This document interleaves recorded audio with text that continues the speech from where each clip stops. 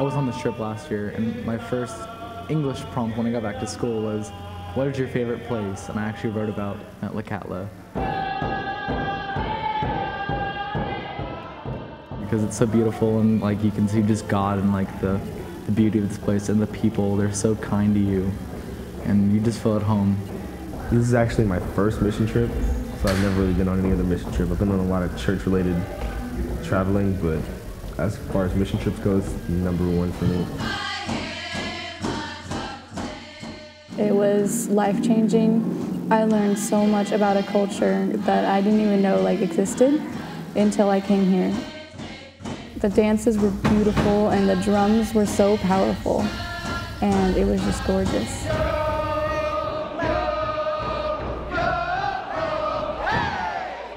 We've got to help them with a canoe, lifting a heavy canoe. It took like 20 people to lift it and then get it into the water. Watching the christening of the canoe, it was really interesting. I have never seen anything like that before, where a tribe came together, took the ship out to the water and then blessed it, and then took the canoe out themselves. It was really amazing.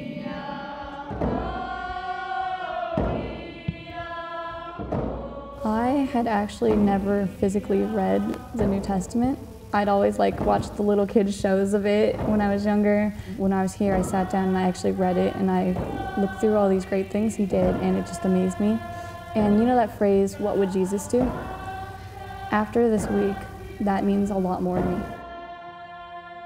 When people started sharing things about Jesus and God, I see them genuinely listen. You know, their ears perk up, like they're hearing something with their heart, not just their head. And to me, that's almost like I see a God moment there. To me, that's the things that's most exciting for me.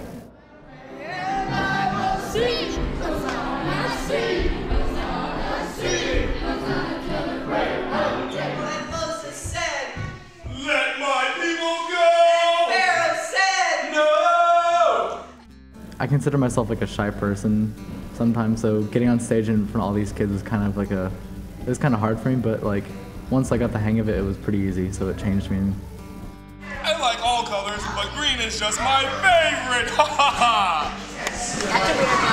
That's not a weird laugh. Everybody laughs differently.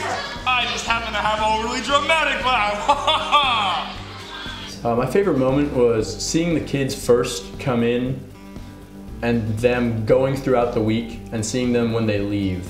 Because when they come in, they're really shy, they're scared, and when they leave, they're happy to know everybody, they're jumping up and down, and they can't wait for us to come back. We're not just some group who came just to be tourists, and they thought they wanted to just come back next year, and it was heartwarming and it really helped me. For the future for me, I want to come back on every single one I can because I want to make new friends and reconnect with old friends that I love. Over these mission trips, we grow closer through our faith together, and we can just connect together. So I think that's really cool how it brings us together. Of course I'm coming back. I'm coming back as many times as I can. Absolutely. This is how we do our mission trips. What does your pastor do? Nice.